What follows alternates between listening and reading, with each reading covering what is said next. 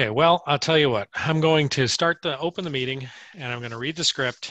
And if at the end of the script we don't have Dr. Singh and Dr. Jacoby, you will be please voting tonight.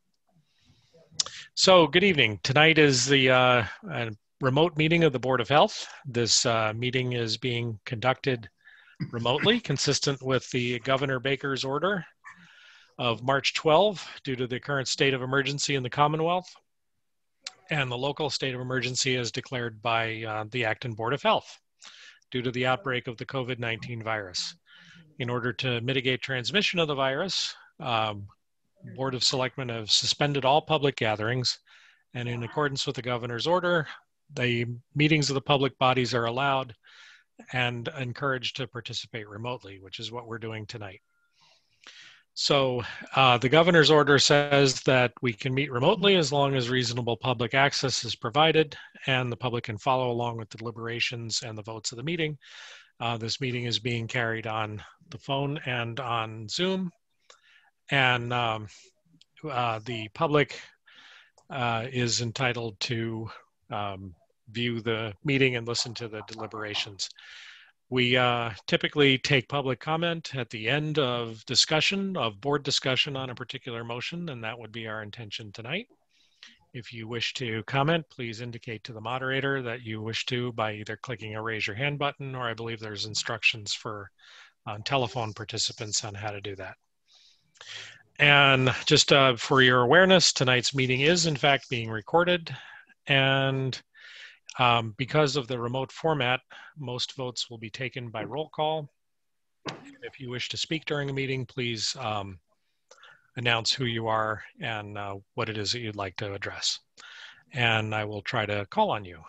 And please wait until it's your turn to talk, and then please encourage you to provide us your input. So that's it. I think I've read the script. I do not see Dr. Singh online. So Dr. Jacoby, please step in. And I would like to begin with tonight's agenda, which I will pull up in just 1 second here. There it is. So as usual, the first item on the agenda is talking about the global pandemic and getting an update from our health director, Ms. Cheryl Ball, and usually followed by an update from our director of the Acton Nursing Service.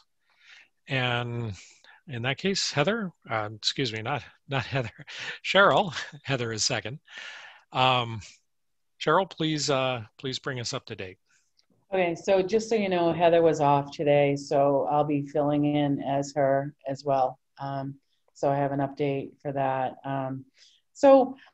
I guess I'll start with, some of the notifications that you may have seen. So I know that you all got notified of a positive COVID case in the schools. So I just wanted to chat about that. So the school district worked with both Heather and myself to get out a letter. That letter, they have 3 different letters. So one letter would be a confirmation of a positive case and notifying you that you're a close contact. Another letter they have would be there was a positive case. All families within the school district are notified, but they're not a close contact. And then the third letter is similar to the second one. There's a positive case in the school. All families are notified. They're not a close contact, but the student was not in school. So I just wanted to tell you about all those. We've had one positive case in this. I mean, we've had a couple positive cases in the school, but one that we've only had to contact trace because the student wasn't in school for the others. So I just wanted to throw that out there and let you know what's going on with that, because I know there was discussion about that among some board members.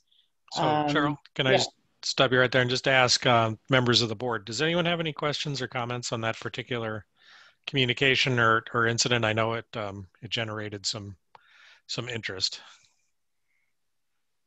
Okay, I'm not seeing anyone unmute, so I think we're good. Thank you. Okay, and then the second one has to do with the complaint that you guys might have seen regarding school activities. So I just wanted to follow up on that and let you know that I conducted an inspection. I've been chatting with the athletic director weekly now, and he's given me his assurance that he's spending the day, walking miles just to make sure that the sports teams are all practicing social distancing and or face covering. When I did my inspection, I saw quite a few sport activities ongoing, and they were all either social distancing or wearing their face coverings. And some were even social distancing and kept their face coverings on. So I was happy to see that. And then I actually had a conversation with the school resource officer, and he promised me that he would check on a, pretty much on a daily basis whenever he's working, just to make sure that those activities are adhering to the guidelines. But from what I saw, it was. So I just wanted to give you an update on that as well. So we entered, as of today, phase 3, step 2. So we were eligible to enter step 2 because we're a green community. So anybody, any state, city, or town that's not identified as a high risk, or which would be a red community, could enter into phase 3, step 2. So this includes bowling alleys, trampolines, roller skating. Fitness centers have increased from 40 to 50%. The gatherings have upped a little bit for the amount of people, and batting cages are allowed to be open. So the only thing that's pretty much still closed as far as those kind of activities would be ball pits. And currently our low risk states have dwindled a little bit since the last time we talked. And right now it's Connecticut, District of Columbia, New Hampshire, New York, Vermont, and I'm missing one. Is it Maine? Maine. I'm sorry, Maine. Yeah, good catch. So those are what our low risk states are. I just out of curiosity, and I emailed it to you, Bill. But the town's doing a public forum on October 15th at 7 p.m. and it's being done via Zoom to discuss drive-throughs in Acton. So considering that we chatted about that at a previous meeting when the pandemic hit, I thought it would be helpful for you to know that. Actually, I was going to suggest to the board when at some point, maybe this is a good time, we had previously recommended that to the selectmen based on the CDC's guidance. And so question would be for the board, do we want to recommend it as part of this meeting? At least, I mean, we don't have to be on the meeting, but we could send in a recommendation that just says the Board of Health recommends it because, no contact, physical barrier, that sort of idea, separation, distance, so forth, in keeping with what the CDC said. So I'll throw that out there. I mean, I guess I would be of the inclination that to me, it makes sense. It's a health protective measure. It has obviously lots of other consequences, traffic, economics, and so forth. But from a health perspective, it seems like it's probably during a pandemic, a good thing to do. This is drive-through for what products? Well, in particular, what I was thinking of is for the pharmacies, so that you don't have to go into the store and then, wait online and then, have all the other associated things of people being near you as well as, touching surfaces that have been touched by many people, such as door handles and so forth. Is that what's being discussed, or is it broader than that? I should say I really don't know, Dr. Bill, but I understand it's broader than that. So it would include things like banks or McDonald's or Burger King, so forth, which again, I would suggest is for Burger King and McDonald's, probably a good idea. What about liquor stores? Except in Texas, I've never seen a drive-through liquor store, but maybe. There have been ones in Massachusetts, Bill. Okay. I just don't get around enough, Mark. I've seen them in North Carolina. Well, I guess we should be promoting non-contact exterior type delivery. So if it would be a drive-through, or if it would be, as one of the other pharmacies did, where they bring it out to you. So, I mean, I don't think we necessarily have to promote drive-through, but I think exterior delivery, non-contact, and minimal contact is certainly what we should be going for. I think other than that, we should just stay out of the zoning free. Yeah, I think Right. that's good advice, Mark. Yeah. So I guess what I would say is that my proposal, and just what I'm looking for feedback on, is, our answer should be, we're in favor of it from a health perspective, period. Is that?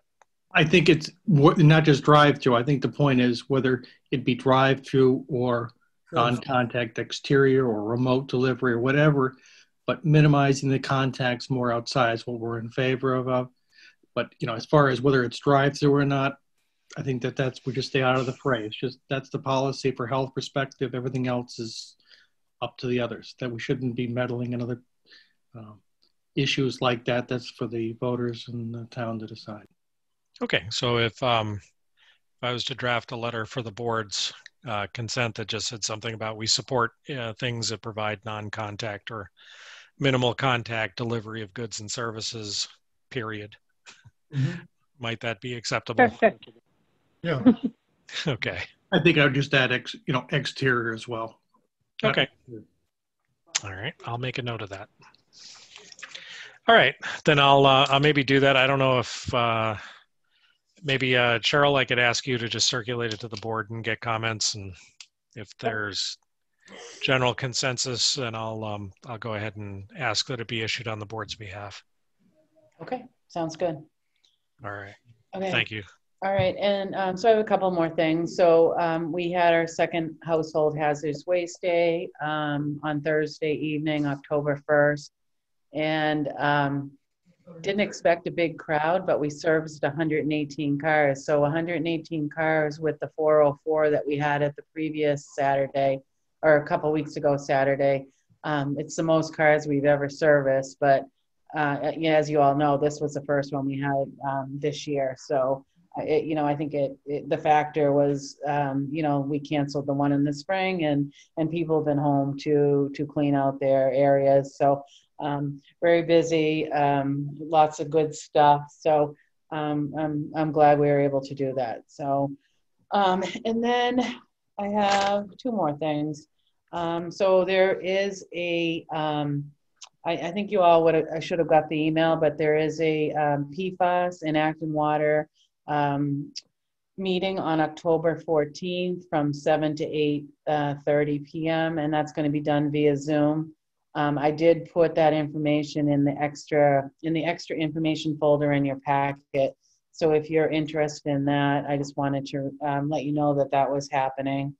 And then the last thing is that I promised you an update on the remote learning that we approved at the last meeting. So far, we're still only have the two plans that you all saw at our last meeting. And one of them, TeamWorks, has actually moved forward and been approved by the EEC. And surprisingly, it was sent in and it was approved the next day. So I thought it would be quite a process, but so they're either up and running or close to being running. We've conducted all the inspections. All the inspections except for one have been done for Acton Recreation. So they are hoping to get that soon and getting their packets submitted to the EEC for approval. But that's where we're at. I mean, it seemed like we were going to get a lot of them, but we didn't. We still only have received the two. And I think that's all I have. Okay. Well, thank you, Cheryl. Although, remember, you're a twin tonight. Oh, yeah. Okay, so playing the part of Heather. We unfortunately have gone up a little bit. So I think I mentioned to you that, or maybe I forgot, but the state metrics that comes on Wednesdays, we're in the green. So we've gone from the lowest one of gray to green. We do have 211 positive cases. 4 that are active in isolation, 186 recovered, and 21 fatalities. So that's all I had for Heather. She asked me to talk about the school, which I did in my update. So I don't know if you guys have any questions. Yeah, I had a Any question. board members? I had a Yes. question, Cheryl. Just maybe informational. The NFL is saying that if you test positive, have no symptoms, but you test negative, if you have 2 negatives within 5 days, you're good to go and participate. Does that sound right? So honestly, I've been shaking my head at the fact that the Patriots are playing tonight because I don't understand how they, were able to do that without identifying any of those other players as contacts. So I don't know. I'll have to look into that. I have not seen that guidance, and neither has Heather. We chatted about that this morning. Because what the NFL is saying is if you have 2 negatives within 5 days, then you can play. Haven't seen that, Dr. Jacoby. Right. Yeah, it gets interesting. Like, so have people that have already had COVID but now are negative, do they not have to wear a mask because, they're not infectious and they can't be infected? I don't think anyone's prepared to go there quite yet, but there's a lot we still don't know. Mr. Conaby? I said they could also possibly be reinfected. So maybe we have a lot we don't know. But I guess the questions for our department are, are there any discerning or troubling trends, any issues with personnel or PPE or anything like that right now? So PPEs, we had a meeting this morning, and we're good with our supply. It's still flowing in. We keep hearing that it's going to dry up, but so far so good with the PPEs. No trends really, just the ones that Heather's mentioned before. Either college students or people traveling is the only trends that we've seen so far. Thank you. Any other questions from members of the board?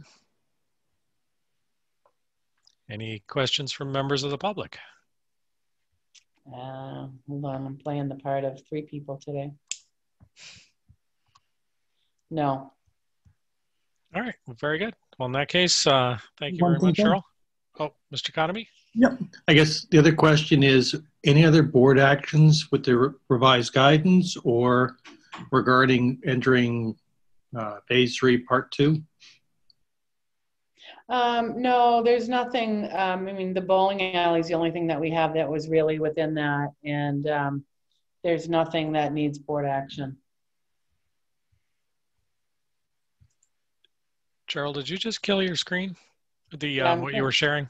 Okay. Yeah, I'm trying to find the Halloween thing. Got it. Okay. Just takes me a minute, sorry. Yeah.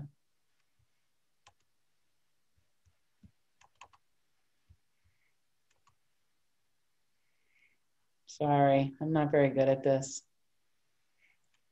You never knew it was going to be a job requirement to be a master of Zoom.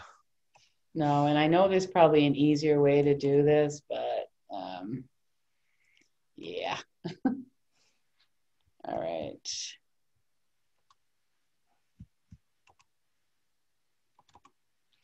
All right, can you see that? Yes. All right, so this was guidance that we received from the state today. Actually, I think it was a couple days ago. So given that Halloween, our next meeting is going to be pretty quick for Halloween, I thought it would be a good idea that we decide tonight about Halloween. I don't know if anybody has any, strong feelings one way or the other, but basically the guidance is to allow trick-or-treating with guidelines. So here are some guidelines that you can see in the middle of your screen, requiring the 6 feet of social distancing, avoiding large groups or clusters, make sure that you have a face covering, carry hand sanitizer, wash your hands, and don't participate if you're not feeling well. That would be including people passing out candy and those that would be receiving it. So, you know, and they're also giving guidelines for people passing out to wash their hands before they do it, considering lining up prepackaged treat bags at the end of the driveway. And then they should also have a mask on and maintain the 6 feet of distance from any trick-or-treaters, which can get difficult, but I think there's a lot of creative ideas out there. I'm probably all seen the tubing where you send it down a 6-foot PVC pipe right into the child's waiting basket. As I mentioned, there's a lot of people that are considering putting out candy at a table at the end of their driveway, and then, you know, setting them all up, and then when they're gone, disinfecting and replacing. So that's another option there. So I just wanted to run it by all of you to see what your thinking is on this, and we need to give this guidance to the town manager in the near future. So I'm thinking about something just following these guidelines here that we have in front of you, and holding the event. I have a feeling that some people will not participate, and that's their choice. And there's also, I can put out in the guidelines, I can put out creative ideas for your children for not participating. So some of the suggestions would be like pumpkin carving, or movie night, or something like that, to, you know, still let your children feel like they're participating in an event, but having it done safely. So that's all I have about it. I just would like to know what you guys are thinking. Okay, well, thank you.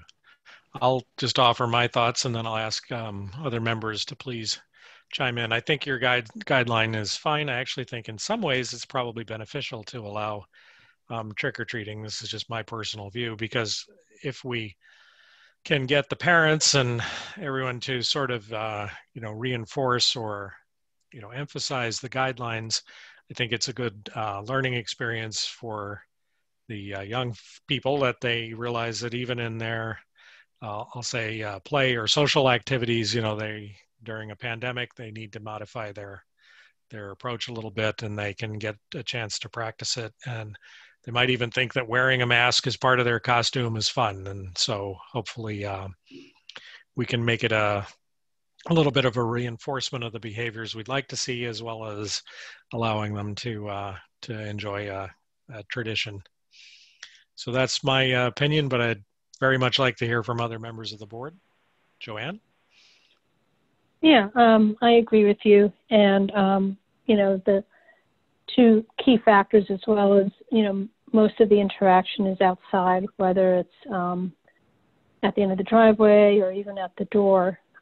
So I feel like there's minimal risk, provided everybody's wearing masks. And you know, on a sort of a social benefit of, you know, allowing the kids to have some sort of fun. You know, I think they've all been challenged with the start of the school year, and it'd be nice to have almost a normal holiday and do it safely. Okay, thank you, Joanne. Other members? Mark? Yeah, it sounds like a lot of these are great ideas. I have a little bit of concern about putting things out at the end of the driveway with animals and just a whole bunch of stuff like that. But I guess as long as they're wearing masks and washing their hands and sanitizing, that sounds good. I guess I would probably also try to emphasize that all the treats should be prepackaged and sealed. So, you know, you don't have an issue with that. And then, you know, maybe just try to, you know, make sure that you not have groups of kids all going together. Try to encourage smaller, you know, family units to go out, rather than, you know, used to see the group of, you know, a couple dozen teenagers together. So it's a modified trick or treat, but especially for the little kids. I mean, watching a movie is not the same as a chocolate high. So I think we need to Yeah, the good old days. So I mean, let them have some fun. I mean, they're going to school, but I think you're right. You know, try to do it safely, be creative, and let's see what we can do to support a little bit of fun for the kids. Great, thank you. Dr. Jacoby, I see you're unmuted. Yeah, is there any concern, do we think, about all those little hands going into one basket and pulling things out? I mean, we're trying, to eliminate things like that where a lot of hands go into the same thing. I mean, I guess you could, one way to solve it is you could ask the candy hander to wear gloves and then, pick the candy and toss it into the kid's bag. I think what he's suggesting is that we have like prepackaged like little containers or something else. You're not reaching into the same container and it's spread out outside. So that's part of being creative, to make sure you don't have that communal activity touching the same things. And I think that's what I was getting at, yes. Yeah, so I think you need to modify the way it's being delivered, whether you want to have, some tube or throw it or a spaced out thing. I mean, I'm sure people can get creative, a robot, a drone, whatever their thoughts, but get the candy to them safely, I guess is the bottom line, and make sure they wash their hands after handling the things. Good points. Other comments? Going once? Going twice?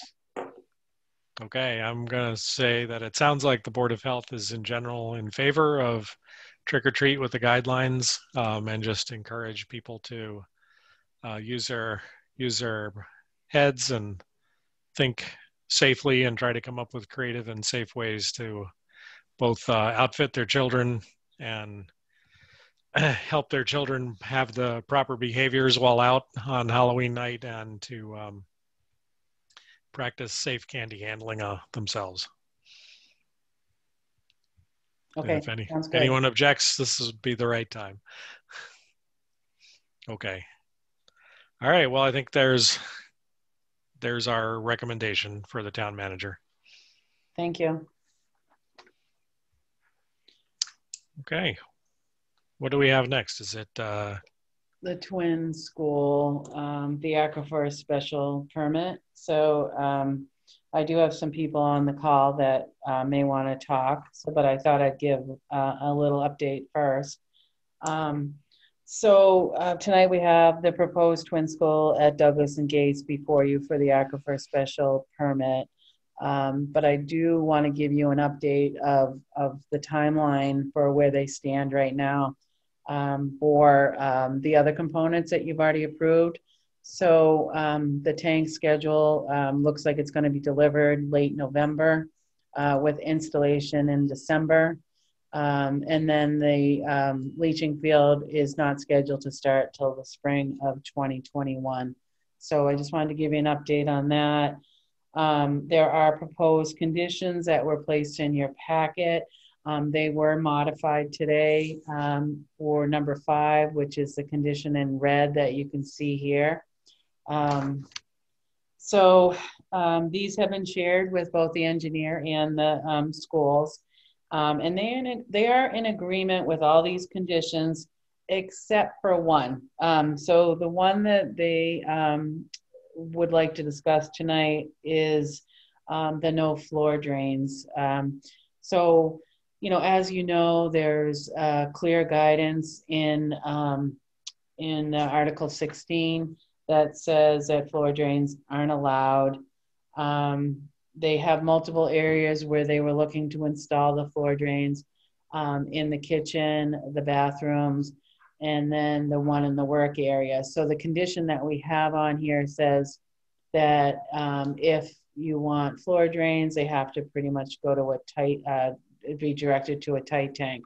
It's really not conducive for it's fine for the work area that they want to have a floor drain in because, they don't know what, chemicals they may be working on in there. So they've agreed to that one.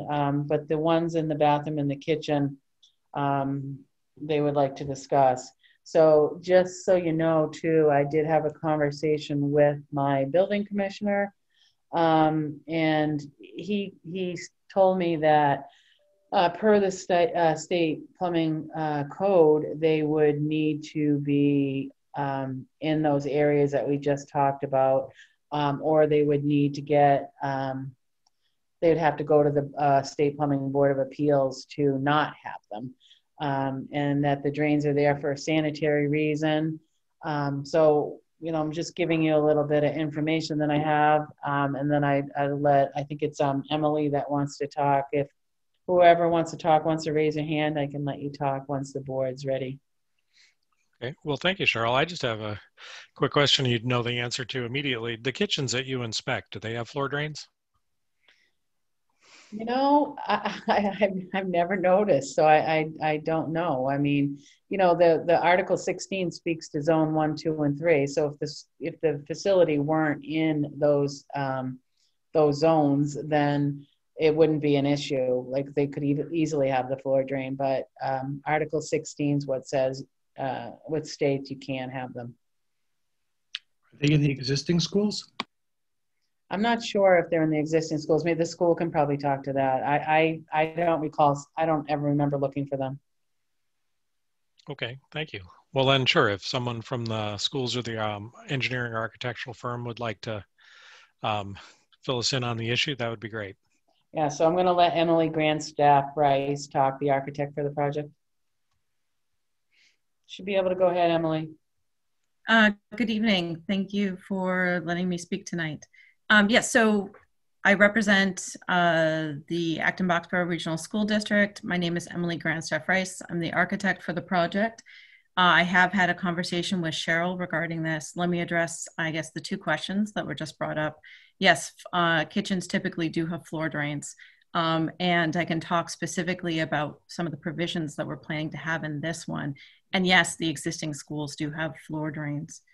So I think the issue is, you know, we want to do the right thing.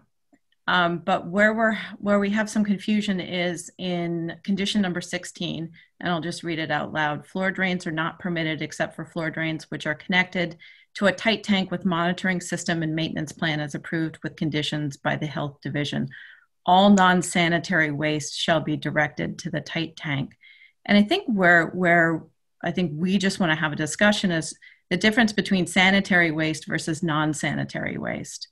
And that Cheryl's absolutely right. All of the floor drains, and there's only two because there's two large bathrooms, toilet facilities accessible to the public, which have two or more toilets or urinals, or two or more thereof in combination, shall provide a floor drain equipped with an automatic trap priming device and a valve hose connection equipped with a black backflow preventer. The hose connection is for the purpose of floor cleaning in the toilet facility. So that's plumbing code for any toilet facility where you have more than two toilets.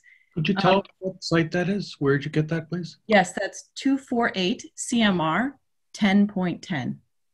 It's Article N.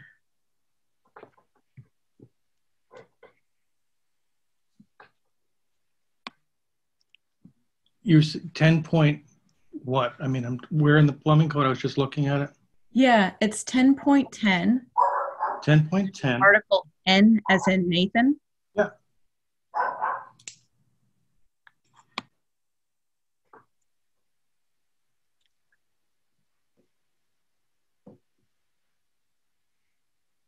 Ms. Grandstaff Rice, please continue. I'm sure Mark just wants to get the exact wording, but I certainly take your point, which is the plumbing code requires it for a bathroom.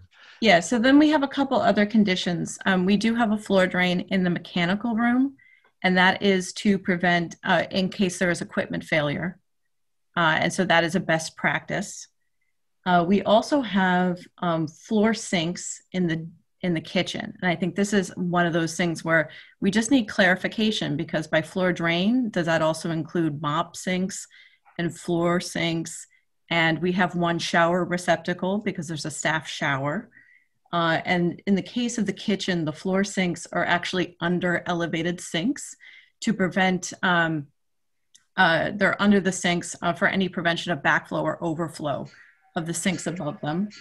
We have floor drains in the kitchen. They're actually grates, and those floor drains are designed to go into the grease inceptor, and the inceptor is connected to the septic system.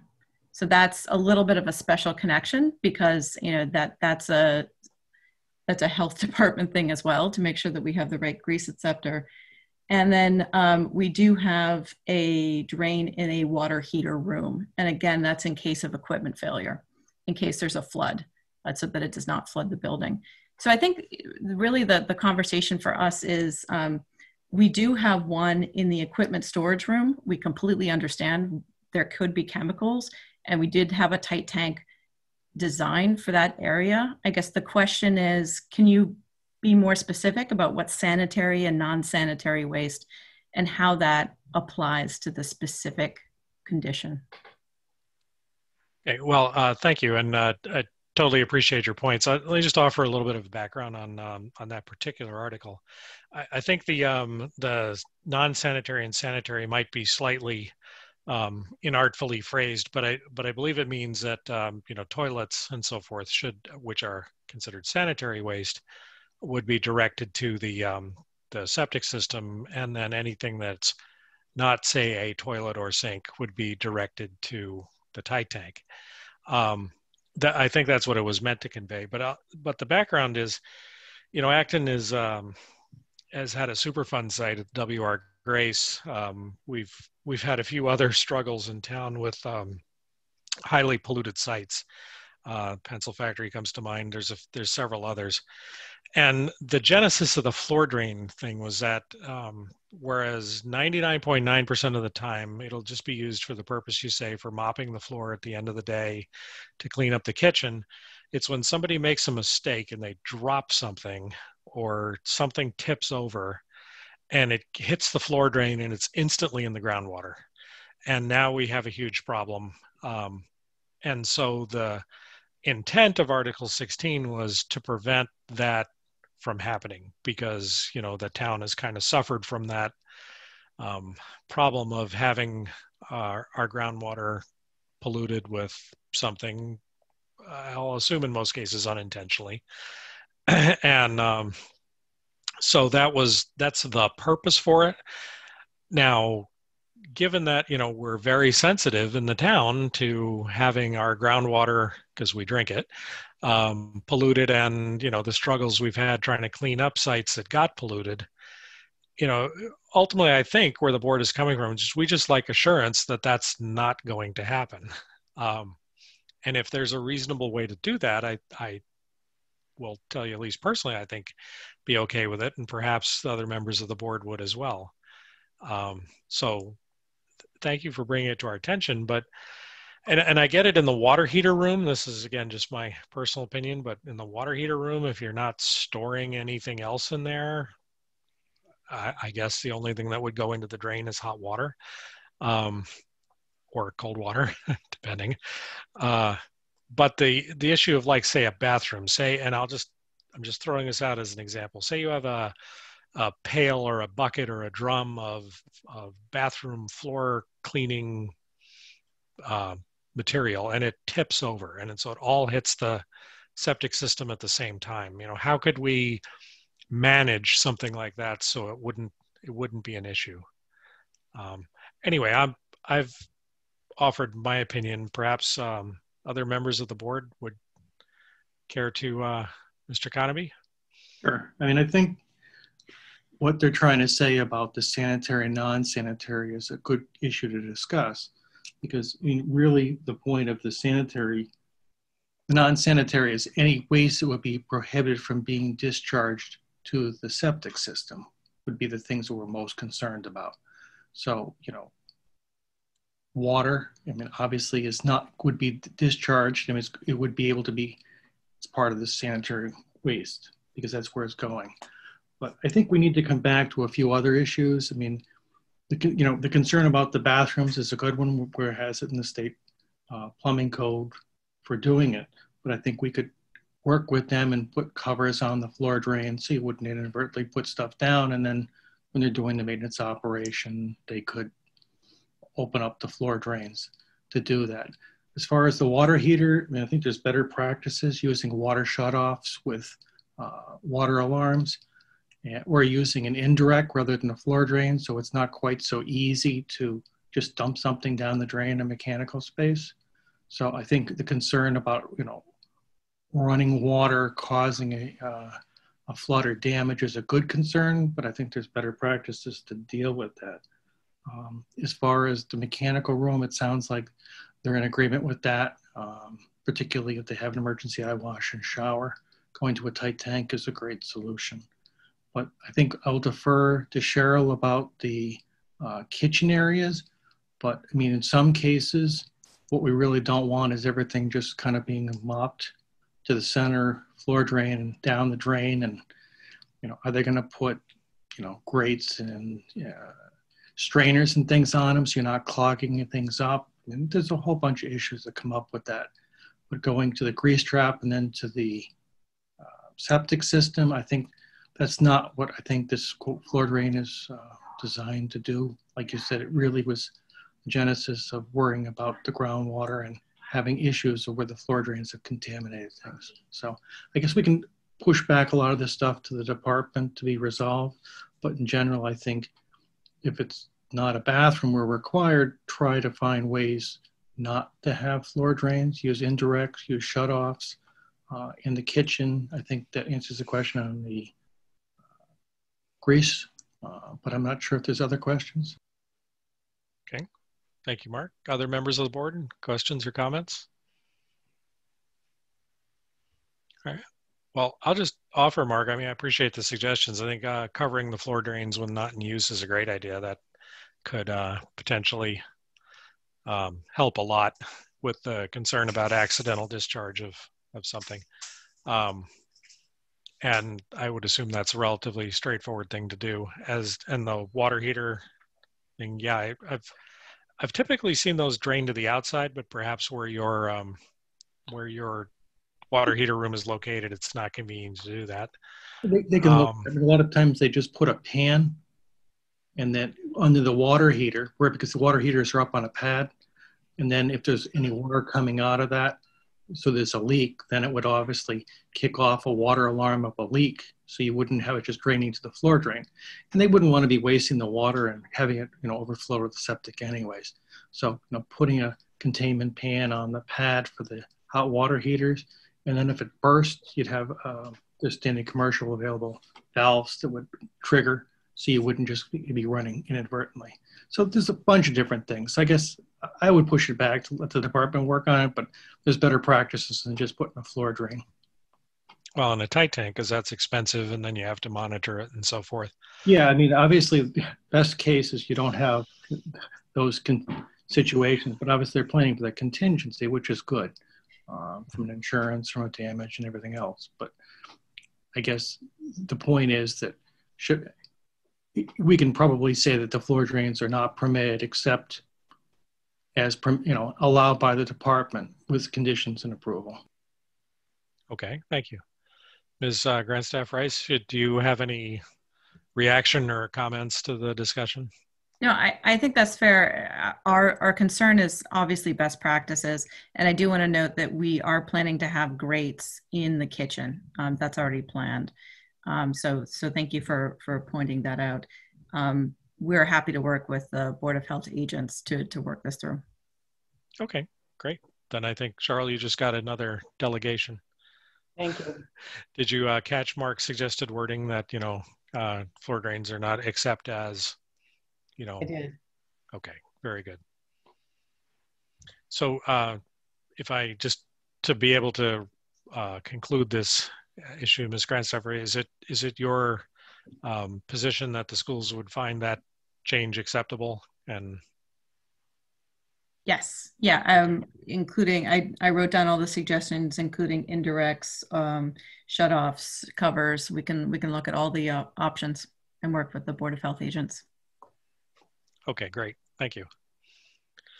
So in that case, I'll ask for comments from members of the board. Are we of a view that this is acceptable, not acceptable with changes, or not acceptable? Ms. Becerra. I find it acceptable. It sounds like everybody's trying to come to a reasonable solution that protects our groundwater. So yes, it sounds reasonable to me. Okay, thank you. Other members? Dr. Bill. Yes, I also think it's a reasonable approach. Thank you. Okay, thank you. Dr. Jacoby. Yes, I think it's acceptable. I just had a question though, does this involve multiple tight tanks or does everything go into one tight tank? Just for my information. Ms. Grandstaff-Rice might be able to address that, but it's possible the tight tank might go away based on the discussion. No, we will still have a tight tank because we do have an equipment room that we think it is important for us to contain that. I think the issue is if there's one tight tank, given the footprint of the building, that's quite complicated to bring many things to it. So if we've got distributed bathrooms, that would require multiple tight tanks. And I think that's where our conversation, that's where our concern came from, is really the magnitude. So I think we can find an acceptable solution, understanding the concerns that you have, but we still will have one tight tank regardless. Okay, thank you. Did that answer your question, Dr. Jacoby? Yes, it does. Thank you. Other questions or comments from members of the board? Are there any questions from members of the public, Cheryl? No, there's not. Very good. In that case, members, or is anyone prepared to make a motion?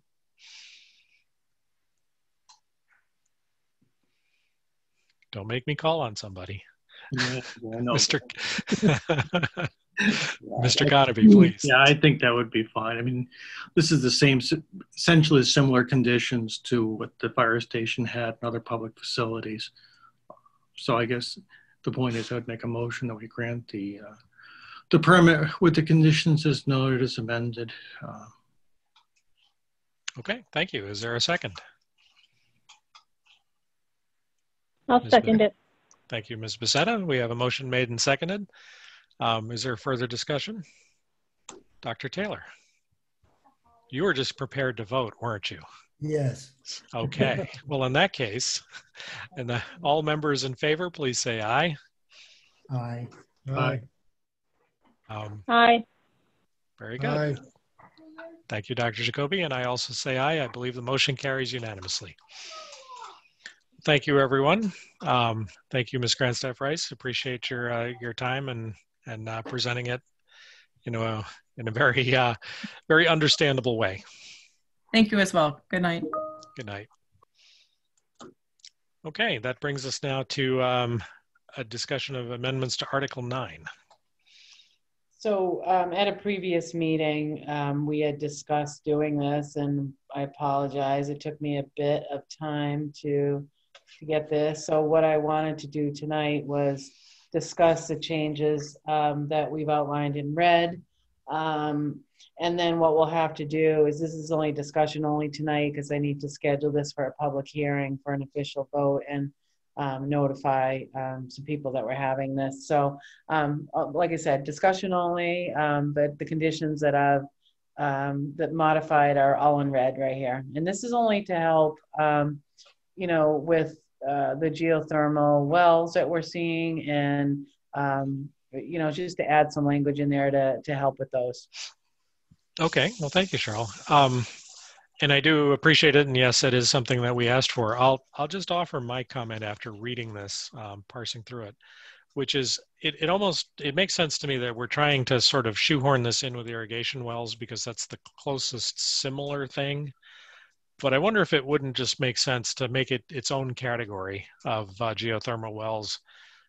You can copy the language of the irrigation wells to a large extent, but just add in, a separate subparagraph under whichever paragraph the irrigation wells comes under. Make it its own subparagraph, because I'm just concerned as time goes on and issues come up with irrigation wells or geothermal wells, their similarities will start to diverge, and then the language will get even more and more contorted. And this way we can just make a clean distinction now, and so that would be a suggestion. Okay, I can do that. I probably should have noted that these changes are reflective on conditions that the board's voted in the past. So I pulled those from previous board conditions. So Just wanted to throw that out there as well. Okay. No, I mean, the restrictions or content, I didn't really have an argument with. It just seemed like they were, it was trying to marry, together two things that, may not make a perfect union. So, Okay. but that's just my comment. Mark, you have a comment? Yeah, I mean, the well is a well, depending on what it's used for. You're still drilling it, registering everything else. So I'm less concerned about that, but certainly breaking it out is not an issue. It just makes it a little bit more redundant. But I guess looking at it, when I just started reading it, I think we need to probably start with changing the title of Article 9. It's like minimum standards for wells and for public and semi-public water supplies. Because I think we need to say it's, because it's obviously irrigation and geothermal are not really water supply. They're kind of a little bit different. And I think that's kind of maybe what you're saying. So I'm not sure whether we just have a whole different set of well regulations, 9B or something, or whether we just have this be all encompassing, because most water supplies, whether being used for geothermal, for irrigation, or for drinking, they all have to meet a lot of these requirements. So I guess I throw that out to think about. Okay, thank you. Any other members' comments? Is there a difference between a well for drinking water and a well for irrigation? I hesitate to answer that, and Mark probably knows the answer better, but irrigation wells in Acton, I believe, have to meet drinking water standards so that we're not pumping up, contaminated water and then spreading it on your front lawn. But other than that, I'm not sure. I guess I'd say in some ways that, there's minimum production requirements for drinking water wells. I'm not sure that's true for irrigation wells, but they're very similar. Mr. Conaby?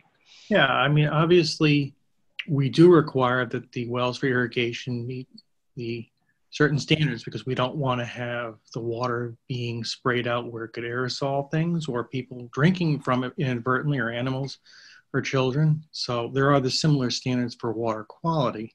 But you're right, the water production would not necessarily be the same. I mean, obviously you could have an intermittent irrigation well, it may not be as effective, but you could do that, where with a potable water supply, you need to have it be available in order to have a habitable residence. So I guess the question is, we're requiring all the wells here in Acton, based on the current regulations, to meet certain standards. I mean, and I think whether they,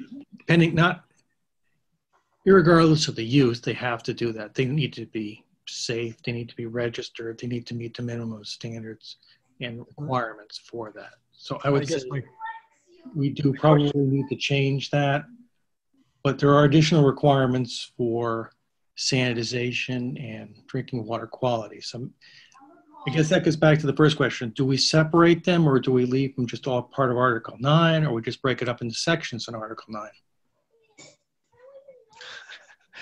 I don't have an answer, but maybe we can ask Cheryl to just give it a study as to what might make this regulation has obviously grown over time, and it might be getting slightly unwieldy.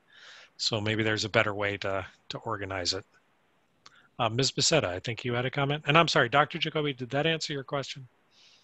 Well, it did, but I was just wondering, why then is there a separate regulation for irrigation wells when it's basically the same as a potable water well? Well, I think the real distinction there is irrigation. Anybody can have an irrigation well. A potable water well, you're only supposed to have if you're not, if you can't avail yourself of town water. So that's okay. One distinction. And I was just going to add that I believe irrigation wells have to be bedrock wells. Good point. They can't be shallow aquifer wells, which I know the Acton Water District wells are. So that's another difference. Good point. And the testing frequency and parameters are different. Okay. Well, if I can just ask members, I mean, we've had some general comments. I don't hear anybody objecting to the idea that we should try to provide for geothermal wells in the regulation. It sounds like people might think that, me included, that we ought to look at how this regulation is organized to make sure it's kind of a little cleaner and that people can find the regulations that apply to the situation that they want to do, and easier. But other than that, I mean, it sounds like everyone is generally in favor of the idea. If that's not true, please speak now or wait until the next meeting. Okay. Charlie, I apologize to put more on your plate, but I don't think there's any incredible urgency to this. But if you could find an opportunity to bring it back, I think that would be helpful. Yeah, so do you want me to try to put the geothermal separate within this Article 9, and we'll take a look at that before we separate it further? Or do you want me just to take it out and do like a whole nother, like 9B as someone suggested?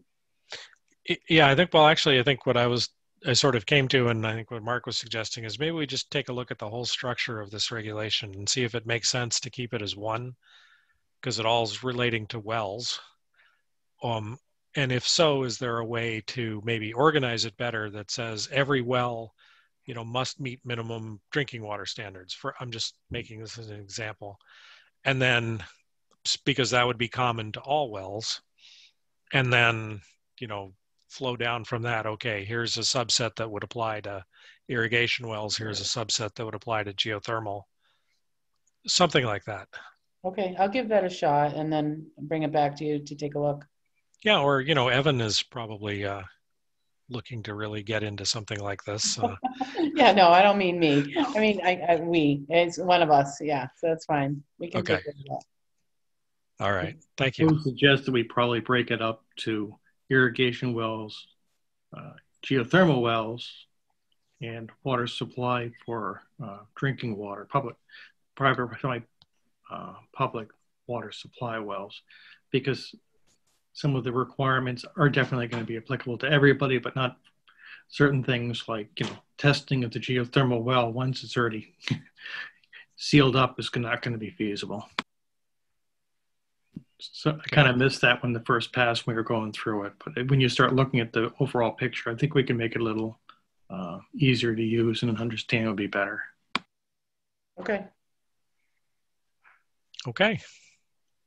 Well, if there's no further discussion, any comments from members of the public on this agenda item? No. Okay.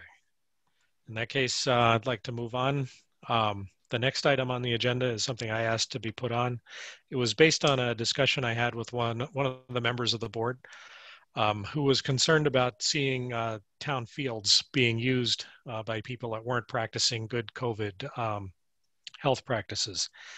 And, he wanted to know what we might be able to do to encourage people to be more mindful of COVID practices. So a thought occurred to me, and I wanted to propose this to the board. We have, various groups, soccer, baseball, so forth, using the fields. We have private companies using the fields to hold like outdoor classes of like yoga or Tai Chi or similar sort of things. And that's all great. I mean, that's all, it's beneficial for the citizens, it's beneficial for the businesses, is what we have the fields for. But we are in a global pandemic. So my suggestion was to say, well, we're glad you're using the town fields. We're glad they're getting beneficial use, but that carries an obligation or a responsibility to the people that have the permit. They do need to get a permit from, I believe it's the recreation department, for the use of the town field. And we're going to shift the responsibility or place the responsibility, perhaps, I think, where it belongs, which is on the organization that's making use of the town field. So whether it's, youth baseball or it's, a private company's exercise class, they need to be responsible that their organization members are practicing the COVID safe practice behaviors. And let them know that, they're subject to unannounced random inspections by either members of the health department or perhaps, the recreation department or the police department or whomever. And if they observe, failure to practice COVID responsible behaviors, that, they'll be given a notice that says you need to bring this in line. And, if they fail to bring it in line, then they lose the right to use the town field. And so this will mean that it's not a responsibility of the town to go and catch them doing something bad. And then this would place the responsibility on the user of the field to make sure that the people using it are practicing their correct behaviors. And they can institute their own policies if they have members or clients that are refuse to follow the COVID policies, then they can not provide services to those clients or members. Because, it's like, we're not going to lose the right to use the field because you won't wear a mask. That's my thought in a nutshell, that we make that as a Board of Health, I guess, policy suggestion, however, and perhaps that will ensure a higher rate of compliance and hopefully be a worthwhile practice. So members, what do you think? Ms. Becerra. I think that makes sense. I've seen posts on social media over the past couple of weeks of, for the lack of a better term, mask shaming of, oh my God, I saw, a bunch of people playing softball not wearing masks. And, they incorrectly, thought it was a school team. So, if you followed the thread, there was, somebody contacted the school, then the principal of the elementary school said, no, those aren't our people, and it created a whole thing. But I think, there is a sign posted at the Elm Street softball field that has, please follow, social distancing and all that. But I think if there's some sort of language in the permit application or whatever that these outside organizations receive from the town, I think they need to be, reiterate the importance of proper COVID behavior, where it's wearing masks even though you're outside, but, you're doing an athletic activity that you're not guaranteed to be more than 6 feet away from somebody. So I think that sounds like a reasonable approach. It, takes the onus a little bit off of our beleaguered and wonderful health staff and, puts it back on the organizations that they need to take ownership of their members' behaviors. Okay, very good. Thank you. Other members? Mr. Conaby. Yeah, it sounds reasonable. I would expect that the permits could have, a condition that requires compliance with the COVID requirements, and that, failure to follow so may be subject to, fines, but also loss of the permit. And I think we should probably also put in there that if anyone is not observing the proper requirements, they'll be asked to leave. And maybe just put more posting at the different sites, encouraging a little bit more compliance. I mean, we've only got a couple more months, and I think the fields, unfortunately, will not be as active with snow. But I think we want people to get out and be active. We want to also to make sure that it's done properly and safely. And as you suggest, putting it back on the individual groups and the permittees is a good first step. And then I think maybe just mention it will be subject to spot and random inspection and enforcement, just so they realize that it is important and it will be monitored. And hopefully we can have everybody safe and enjoy the fields and get some outside activity where we still have a chance. Okay, thank you, Mark. Anyone, are there members, comments, questions, concerns? Well, Dr. Jacoby. Yes. Are the people given a sheet with regulations on it when they get the permission to use the field?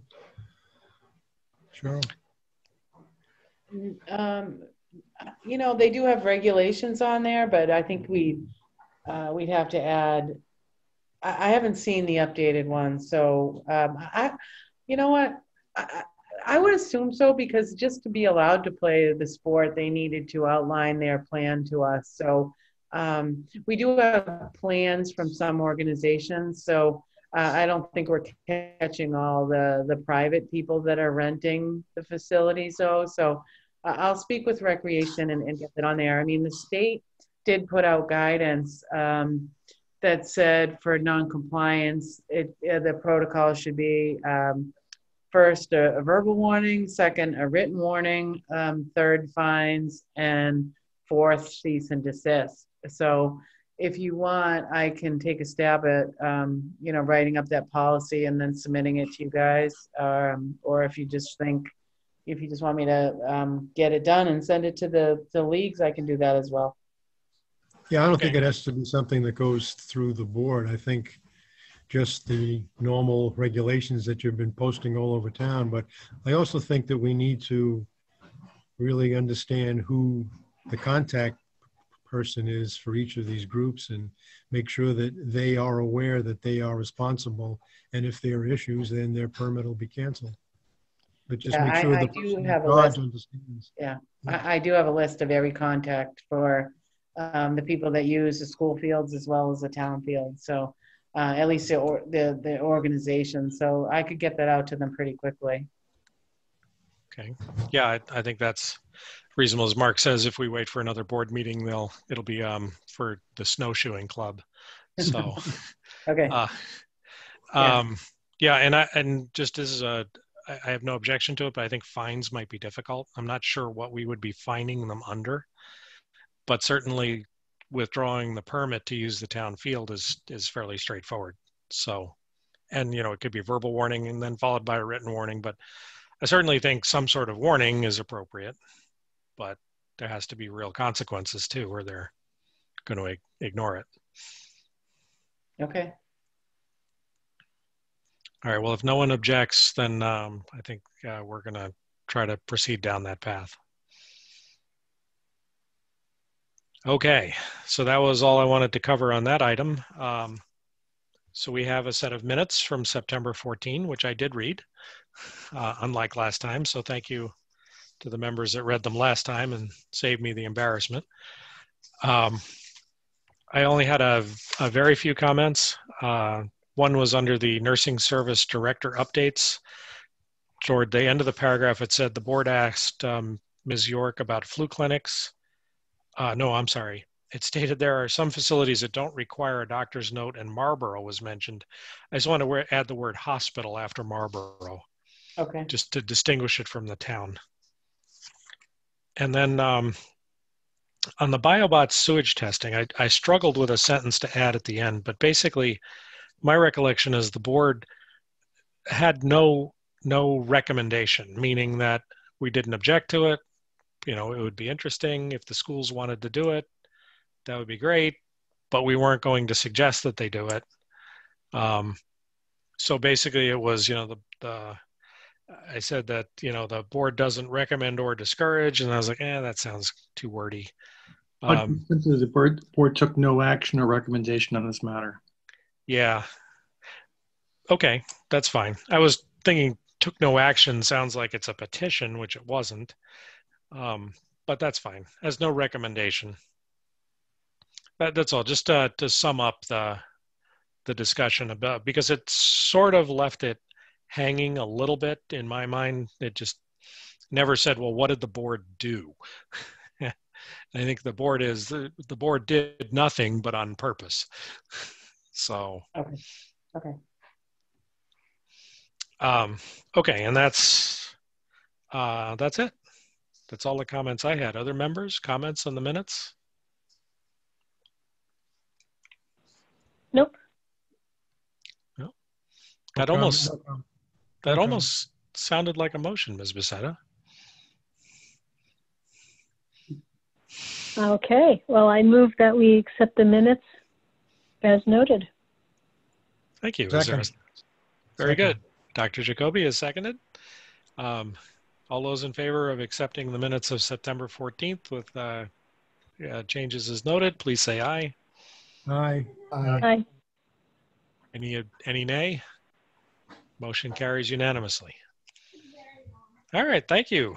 I believe that brings us to the end of tonight's meeting, other than to say, when is our next meeting, Cheryl? October 19th, I think.